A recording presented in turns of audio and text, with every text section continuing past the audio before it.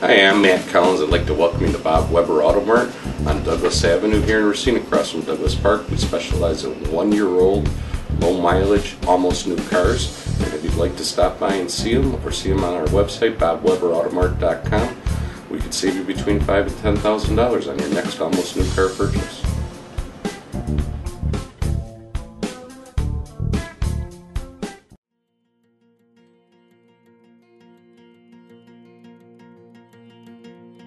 I'm Michael Burke, and this is Money Talks.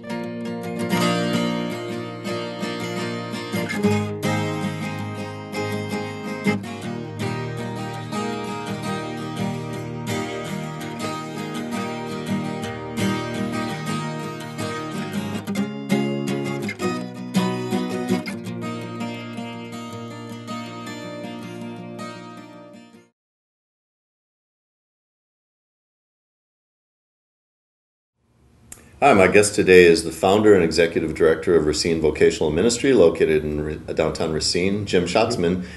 Jim, thanks for being on the show. We're not going to talk about RVM, which I'll abbreviate throughout, so much as a particular new program of it, your entrepreneurial program for ex-cons. But very briefly, for those who don't know, what is Racine Vocational Ministry and how is it funded? Racine Vocational Ministry was founded in 2002. Essentially to help folks who are falling between the gaps of social services find employment. Folks, more specifically, parolees, right? Yes, but even broader. Oh, really? The program is open to anybody who can come in. But over the years, we have really begun to develop some programming on people who are returning from prison. Okay. So let's talk about this what's the name of the new program that is designed to allow ex-cons to start up little businesses if they're inclined to? It's called the Second Chance Enterprise Opportunities, as CEO. And it's a collaboration of Racine Vocational Ministry, our Second Chance program, and SCORE, the Service Corps of Retired Executives. I've written about this program when it was pretty much in its infancy, and it's not way beyond that yet. No. But you draw some really interesting parallels between how criminals are already entrepreneurs. Why don't you draw that for us? Let me unpack that just a bit. What's really happening is that we did a study a few years back on our folks who are coming out of prison, and it's a pretty sophisticated study, and it assessed things that they were good at and aptitudes that they had, and it's used throughout the industry. And we found particularly high entrepreneurial scores across all of our prison reentry folks. It's not real surprising as you think about it. A lot of these folks have been very resourceful in how they make their money, and sometimes it's been the backbone of their criminal activity, whether it's been selling stolen cars or selling drugs. You have to know your product. You've got to know your market. You've got to have people who report to you, who do what they're supposed to do at the time they're supposed to do it, and they manage their money. And some of them are better or worse at this, but there is a certain overlap of skills, one that's pretty antisocial and is destructive to the community, and one that, of course, can be very beneficial to themselves if they can channel it in more pro-social ways. Yeah, that's interesting. So how does this program work? Quite simply, what we're beginning to do is we're beginning to ask folks who are coming in, they're going to have challenges finding work. They've just come out of prison. Often their work histories are very, very sketchy.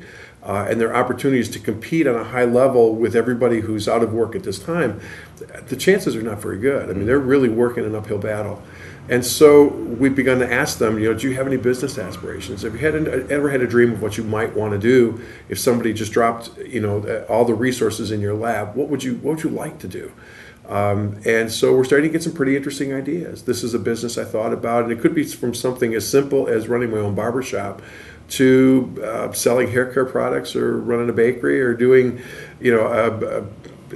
one of our guys is trying to do some modifications to small motors, and they're doing a search on that to see if anything's been done before.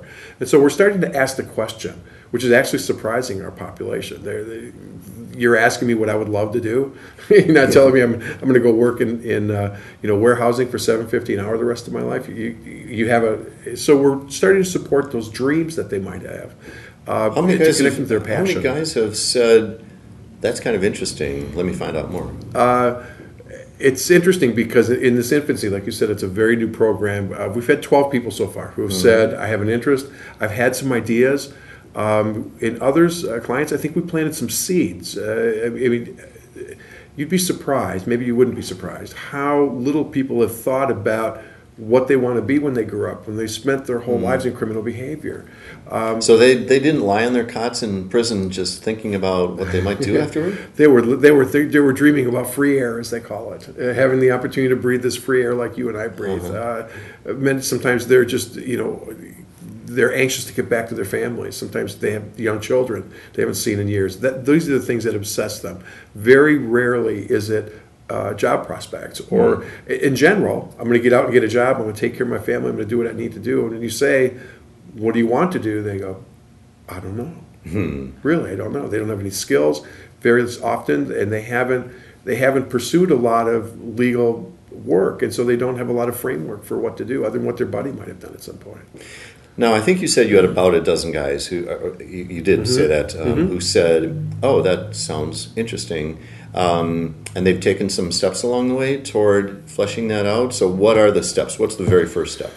Very first step is having this conversation with your case manager to say, these are some ideas I've had, this is what I'd like to do.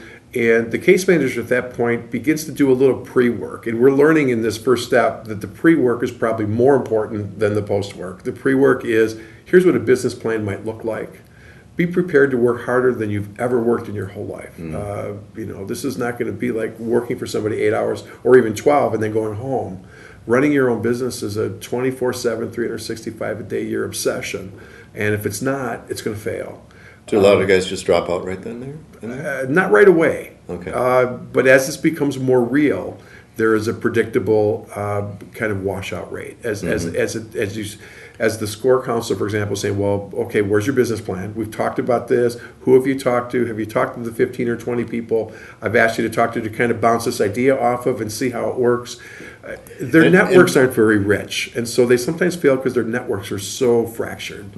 And by the way, the washout rate would be tremendous, even in broader society, when they walk into a room and start finding out what it would take to run their own business. Absolutely. And if you add to that, that a lot of these guys they're on opposite ends of the spectrum. Either they're so grandiose and they're thinking that they're sure that whatever they touch is going to turn to gold, and when it doesn't turn to gold in 25 minutes, they get frustrated, or they're so accustomed to things failing that they have an idea, but they're not really confident it's going to be able to go through. So there's a lot of massaging, hand-holding, coaching, encouraging that has to go on in an area where you kind of can expect, like you said, in the general population, there's going to be some failure. Yeah. Now, so what progress have these guys made? And talk about some of the ones who have kind of dropped off. Yep. Of the 12 that are in the program, we've had 3 of them really slow down because they got their first jobs. All 3 of them, first legitimate jobs ever. And they have severely under-anticipated the amount of energy it takes to work full-time. One guy just talks about going home and wanting to sleep on the couch like an old man. He said, I've never worked so hard in my whole life.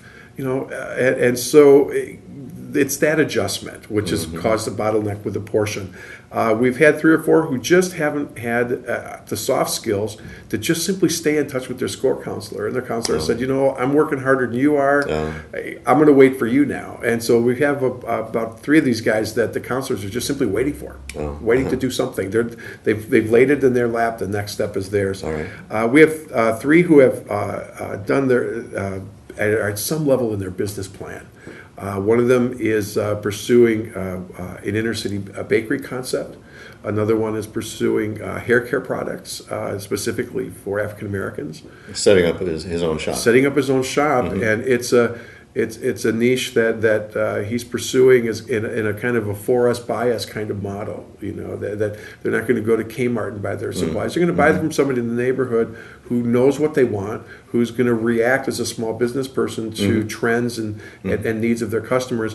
And also, an interesting part of his particular business plan is he wants to give 10% of his profits back to the community and find a way to invest those and pay forward instead of destroying the community as he did as a youngster. He'd like to do something to rebuild it. So that's been a very interesting part of that concept. So you got the bakery concept, the hair care, and what's the And a third? gentleman, one of our gentlemen was looking at an innovation on a small motor concept. And An inventor type thing? an inventor type, yeah. And so it was not what the score counselor had expected. And so he said, well, we need to probably stop for a minute, keep that concept, and look and see if anybody's done it already, is doing it already, Right. and at the very least, maybe if it's viable at all, let's talk to some folks at a company like Briggs and Stratton R&D and see if there's any interest in the concept and how it might move forward. So those are the kinds of things that are Yeah, happening. interesting mix there. Of course, starting a business takes money. Where would these guys get loans? There are small business loans through the state of Wisconsin. WIBIC has been, the Wisconsin Women's Business Initiative has been very aggressive about reaching out to minorities, both men and women.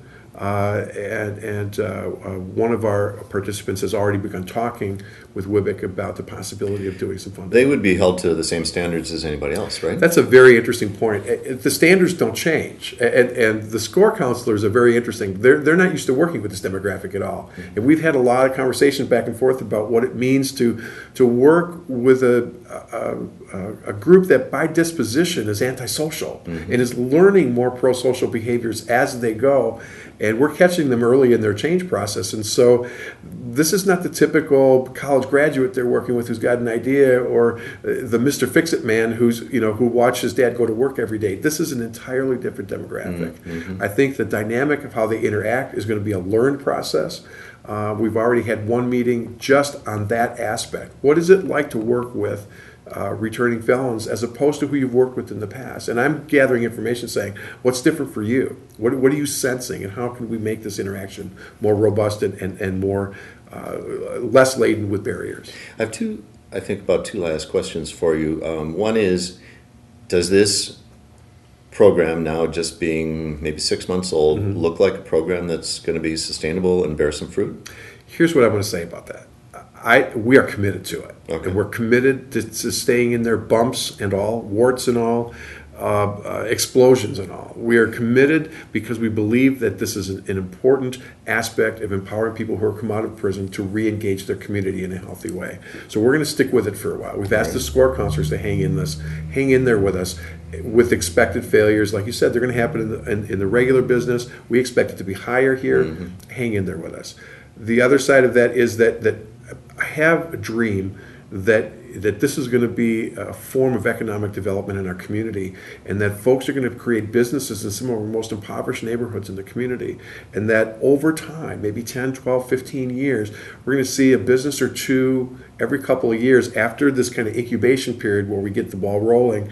And every year or so, you're going to see a new business open up in the inner city, a small business that has a unique niche that'll support that neighborhood and be supported by that neighborhood. And it's just a dream that I have at RBM, and I'm really passionate about it. And you anticipated my second question, because you talk about this as being potentially transformative in the neighborhoods, because as you put it, kids, I'll let you finish the sentence, but instead of walking past an open building that's been, is being taken over as a crack house, they're walking by a corner grocery store or a barber shop that their uncle or auntie may be running, changing the dynamic of what these kids see when they walk to school waiting for the school bus. And they don't have to be huge factories. That can just be, like you say, the little corner businesses. Small business is the backbone of the American economy. It always has been. I mean, we see the IBMs and the GMs, and those are the companies that get the headlines, but it's the small businesses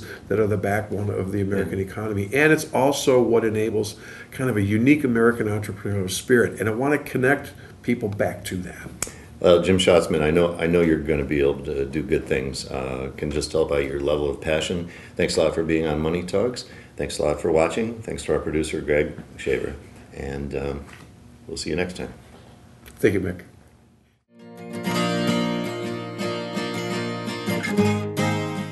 Hi, I'm Matt Collins. I'd like to welcome you to Bob Weber Auto Mart on Douglas Avenue here in Racine, across from Douglas Park. We specialize in 1-year-old, low mileage, almost new cars. And if you'd like to stop by and see them, or see them on our website, bobweberautomart.com, we could save you between $5,000 and $10,000 on your next almost new car purchase.